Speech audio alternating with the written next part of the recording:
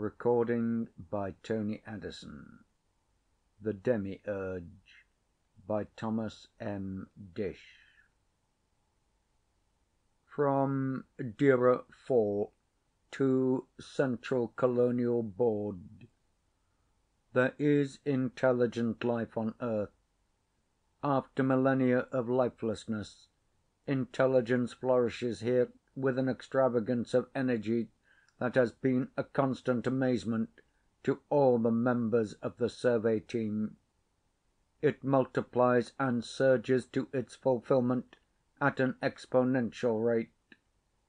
Even within the short period of our visit, the Terrans have made significant advances. They have filled their small solar system with their own kind, and now they are reaching to the stars. We can no longer keep the existence of our empire unknown to them.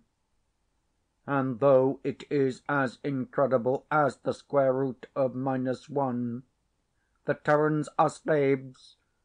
Every page of the survey's report bears witness to it. Their captors are not alive. They do not, at least, possess the properties of life as it is known throughout the galaxy. They are, as nearly as a poor analogy can suggest, machines. Machines cannot live, yet here on Earth, machinery has reached a level of sophistication and autonomy quite unprecedented. Every spark of Terran life has become victim and bond-slave of the incredible mechanisms. The noblest enterprises of the race are tarnished by this almost symbiotic relation. Earth reaches to the stars, but it extends mechanical limbs. Earth ponders the universe, but the thoughts are those of a machine. Unless the Empire acts now to set the Earth free from this strange tyranny, it may be too late. These machines are without utilitarian value. They perform no function which an intelligent being cannot more efficiently perform. Yet they inspire fear, terror even, I must confess, a strange compulsion to surrender oneself to them. The machines must be destroyed. If, when you have authorized the liberation of the Terran natives, you would also recall Micro CX, our work would only profit. Micro CX was in charge of the study of the machines, and he performed this task scrupulously. Now he has surrendered himself to this mechanical plague. His value to the expedition is at an end. I am enclosing, under separate cover, his counsel to the Central Board at the insistence of this tedious lunatic. His thesis is, of course, untenable, an affront to every feeling.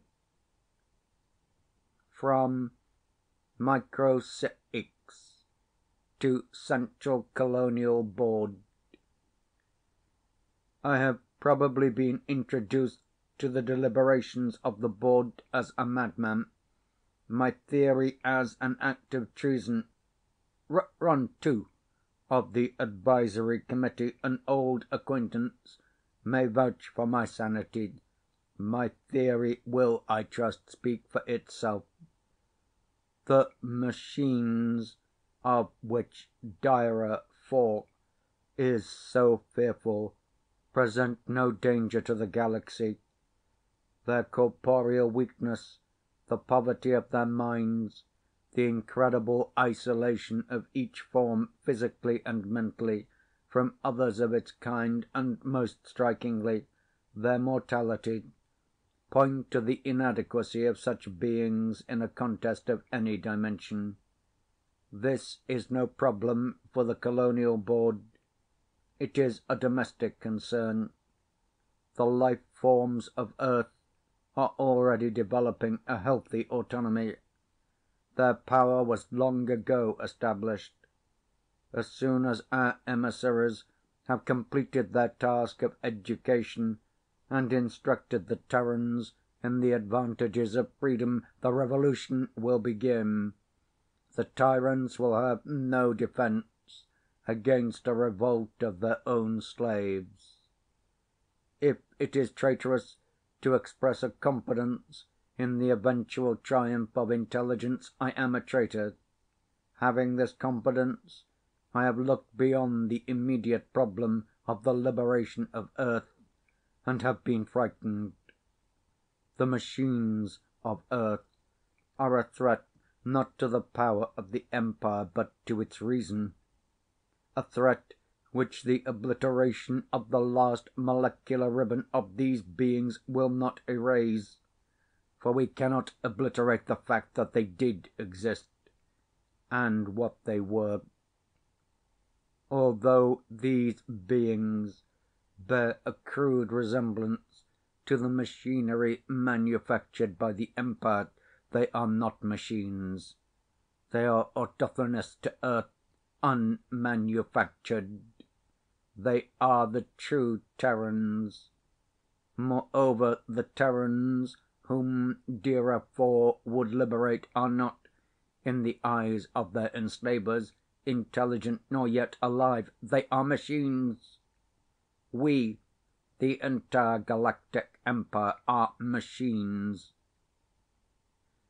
In the younger regions of the galaxy, a myth persists that life was formed by a Demi-Urge, a being intermediary between the all-knowing and the lower creatures. The existence of man, as the beings of Earth term themselves, makes necessary a serious re-examination of the old tradition. It is said that man, or beings like man, the photosynthetics of the Andromeda cluster, the bristlers of Orc 4, created prosthetic devices for their convenience, and, when they tired of their history, breathed their own life into them and died.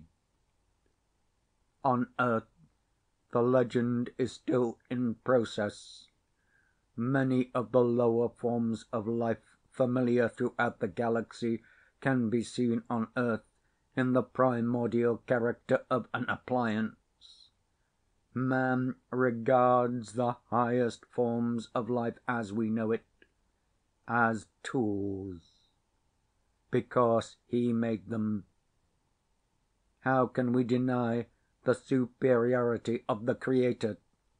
How will it feel to know we are nothing but machines?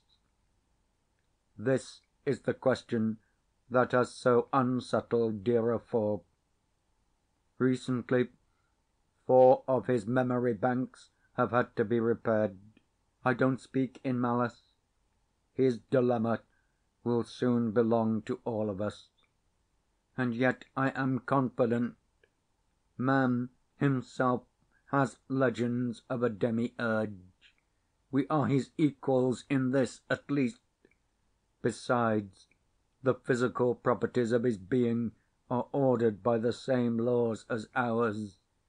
He is as unconscious of his Maker as we so long were of ours.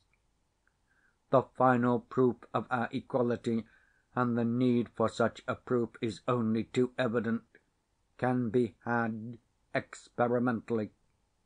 Do not destroy man. Preserve enough specimens for extensive laboratory experiments. Learn how he is put together. Man's chemistry is elaborate, but not beyond our better analysts.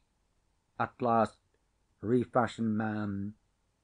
When we have created these beings ourselves, we will be their unquestionable equals, and creation will be again a mystery. History demands this of us. I am confident of your decision. The end. End of The Demi-Urge by Thomas M. Disch.